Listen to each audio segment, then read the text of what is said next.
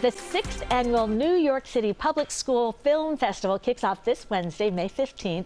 Nearly 130 short films were submitted by students from 39 middle and high schools across the 5 boroughs. Only 30 were selected. And joining me now to talk more about it is the Commissioner of the Mayor's Office of Media and Entertainment, Pat Swinney Kaufman, and 2 students who have films in the festival, Sebanyah and Audrey. Welcome. Congratulations, by the way, getting into the festival. That's amazing. Commissioner, tell us more about this film festival.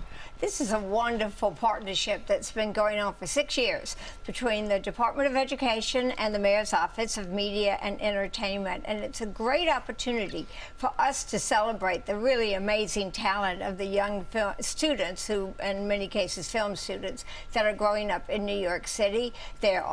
We're going to screen the films. There are panel shows with the professionals so that they get the chance to meet the professionals, and a career festival. So it's a wonderful opportunity that the mayor has brought to us and allowed us to provide to open doors for these young, talented women to get into the industry. That's right. And Sebanyah and Audrey, so you both go to high school for media and communications, right? Yes. So you both have films in the PSA category.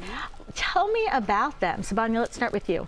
My film, In My Head, is a short film about anxiety and depression and how that could affect our youth, especially teenagers. Wow. Audrey? My film is about how smiles can mask mental health concerns. It's this girl, basically, she's on top of all her grades, she's very happy, and a lot of people look up to her, but because of that, she feels this pressure to be happy all the time, and it sends her into a spiral of depression and loneliness that no one really sees. And that is so true. People mask so easily. So both of those, what your films are about, is so interesting. Commissioner, how does the festival program prepare students for this film and you know, this industry, TV industry?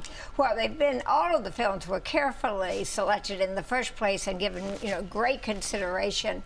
And I think it's really exciting that 2 from the same school have created films on topics that really matter to young people, which gives parents and the public a chance to see what are the topics that matter to young people. And in this case, they both cared very deeply about mental health issues.